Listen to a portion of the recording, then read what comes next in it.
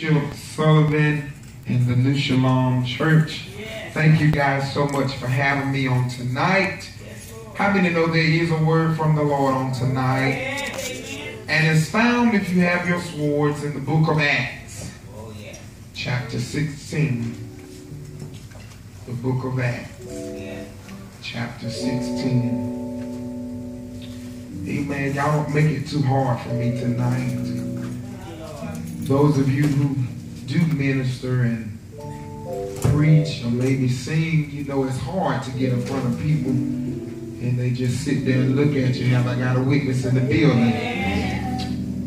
But with the help of the Lord, I'm going to do my best on tonight. And you give me a couple of amens, hallelujah, thank you Jesus, and glory to God. And I promise you, I'll be on out your way.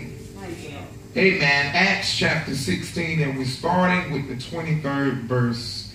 And once you have it, signify by saying, whoop, there it is. Whoop, there it is. If you need a little more time, tell me to hold on just a second.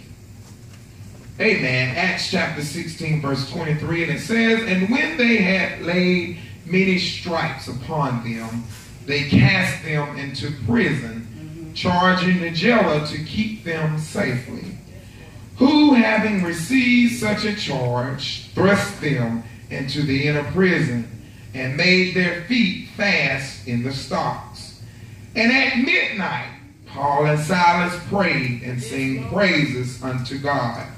And the prisoners heard them. And suddenly there was a great earthquake, so that the foundations of the prison were shaken, and immediately all the doors were open, and everyone's bands were loose.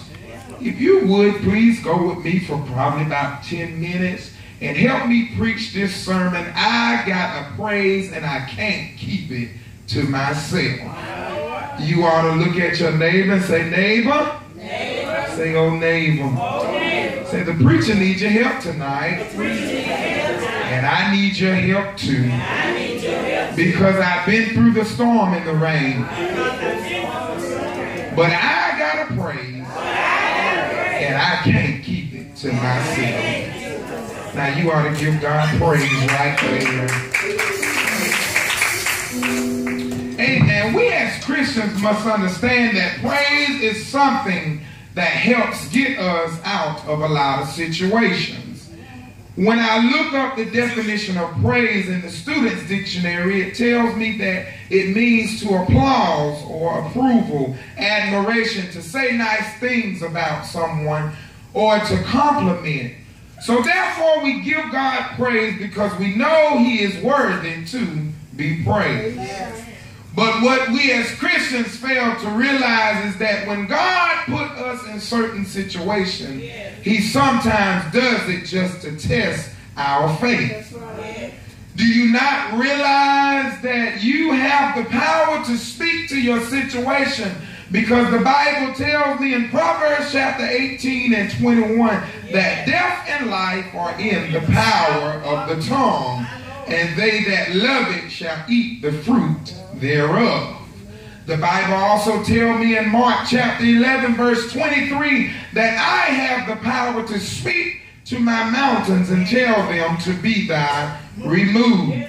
I must also tell you that God inhabits the praises of his people. Psalms 22 and 3 tells me that. Now as I was preparing this sermon on today for tonight, all I could think about was Paul and Silas, how they was bound in the Roman jail. This particular Bible story begins the unjust arrest of Paul and Silas. They were cast in jail because they cast a spirit of divination out of a girl, and the local Philippian authorities beat them and threw them into the jail cell. But I'm so glad on tonight that because of Paul and Silas' praise, it got them out of that prison. According to the standards in that day, it tells me that the prison was more like a resemblance of a dungeon. It said it was a dark, damp, stench-ridden place with no facility for waste or comforts of any kind. Yet in spite of the throbbing pain in their bodies, the disheartening atmosphere, at midnight, Paul and Silas were heard praying and singing praises unto God. What a strange sound this might have been to some of the other prisoners, because all they was used to was more prisoners in there just moaning and groaning because of how they had got beat. Somebody ought to shout suddenly, though. Suddenly, the Bible tells me that an earthquake had came and it shook the prison. And the doors flung open, and immediately all the bands were loose. Aren't you glad on tonight that when you begin to praise God for yourself, sometimes God will bless you for being a blessing to somebody else? Have I got a witness here tonight? So the Bible tells me that when Paul and Silas prayed and they praised unto God, not only did their bands become released, but all the other prisoners' bands were released. Their praise not only got them out and loosed them from what had them bound, but it also helped the others as well. Now I have 3 key points for you on tonight, and my first key point is praise elevates us into God's presence and power. Praise elevates us into God's presence and power. Paul and Silas knew the secret of how to lift their hearts above their troubles and enter into God's presence and his power. Through praise and worship, I must tell you, their hearts were raised into the joyous presence and peace of God, and provided God a channel for his power to operate in their circumstances. Now, I told you earlier that the Bible says that God inhabits the praises of his people. In other words, what I'm trying to tell you is God dwells in the atmosphere of his praise. I must tell you on tonight that the Bible tells us that where 2 or 3 are gathered, touching and agreeing, he will be in the midst. And I must say on tonight that if you need God to do something for you, you must praise him on tonight. Many times we come into the house of God like God owes us, but I'm so glad on tonight that God don't owe us anything. But how many know we owe God a praise? Because it's because of God that we are still here on tonight, and we're able to lift up our hands and give him praise. The Bible tells us that we should enter into his gates with thanksgiving and into his courts with praise. We must be thankful unto him and bless his name. I'm so glad on tonight that the power and the anointing of the Holy Spirit usually becomes evident and subsequent to a time of worship and praise. Some think that worship is a response after the Holy Spirit moves upon them. However, it is the other way around. God's presence responds when we move upon him with worship. Lifting up Jesus Christ through praise and worship invokes the Lord's presence and power to flow in our midst. Now I got to move on because a lot of y'all just sitting there looking at me all crazy, and I knew that was going to happen tonight because God had already spoke to me on tonight. But I must tell you that praise transports us into the realm of the supernatural and into the power of God. I'm so glad on tonight that after everything that I've been through, I'm so glad on tonight that I got a Savior, and I call his name Jesus. I'm so glad on tonight that there is a man that sits mighty high and looks down very low. And every time that I'm going through, I'm so glad on tonight that I can get down on my knees and call upon this man. My second key point for you tonight is praise to God is a lifestyle. Praise to God is a lifestyle. All too often, praise to God is something that many people leave at church.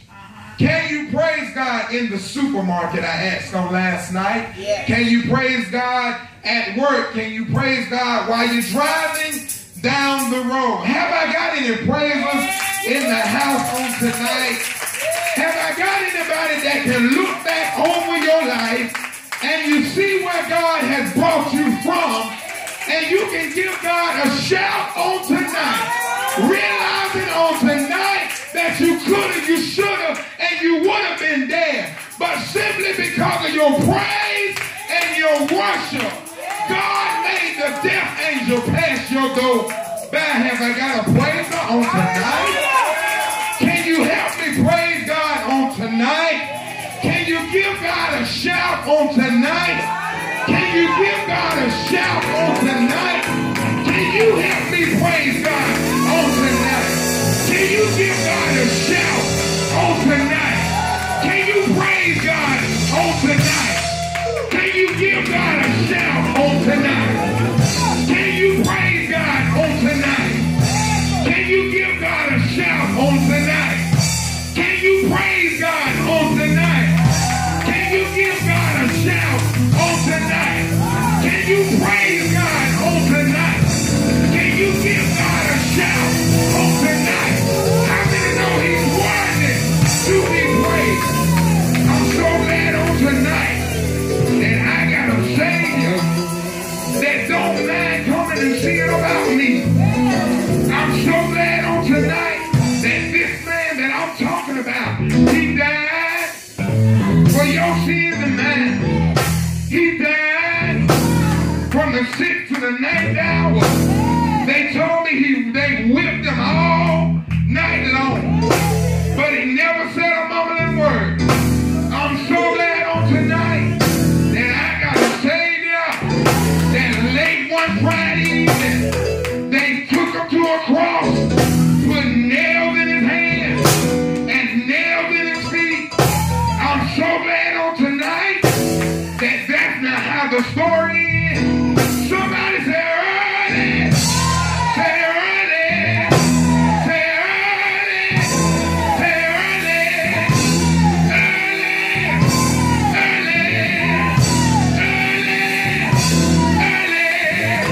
One Sunday morning he got up with all power in his hand. Have you tried him on tonight? Do you know him on tonight? Somebody say yeah, say yeah, say yeah, say yeah. He's worthy.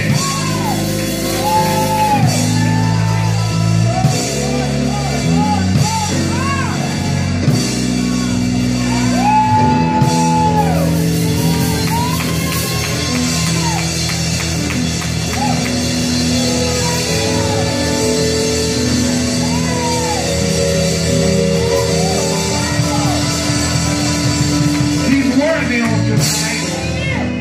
He's worthy on tonight. I just want to let you know He's worthy on tonight, y'all. How many know He's worthy on tonight?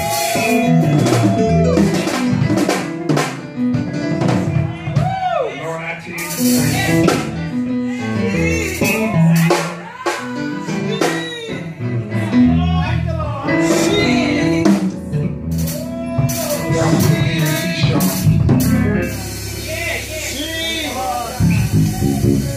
And now we're down to the invitation to discipleship.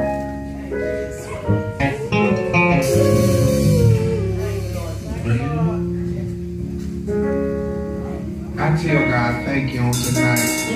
You guys just don't understand.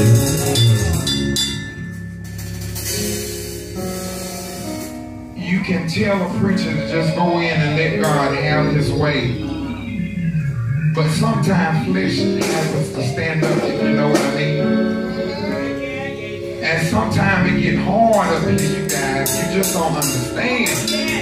I know I'm not supposed to be worried about that, but you just don't understand. I just don't understand how we can just come into the house of God and just sit here like God ain't done nothing. I don't understand it. I really don't understand it. drove 3.5 hours on yesterday just to get here and give God praise. And I know once I say what I'm going to say, I know somebody going to come up to me and tell me, hey, don't worry about it. But you don't understand. What you don't understand is you just don't understand. Now, if Jesus was standing here, I think a lot of y'all would miss God if he was standing right here. I believe that. And I'm just calling it the way that I see it. You guys, I don't understand. I really don't understand. I study both day and night to give God praise, to feed to his people. And I don't understand it. I really don't understand. I know y'all ain't never, some of y'all ain't never met me. I understand that. But if God can use an ass, surely he can use me.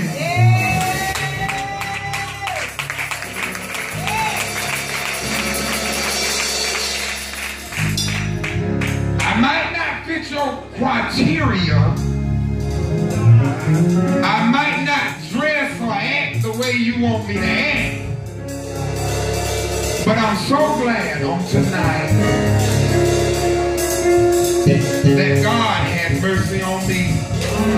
And he saw something in me. And he called me out of darkness into the marvelous light.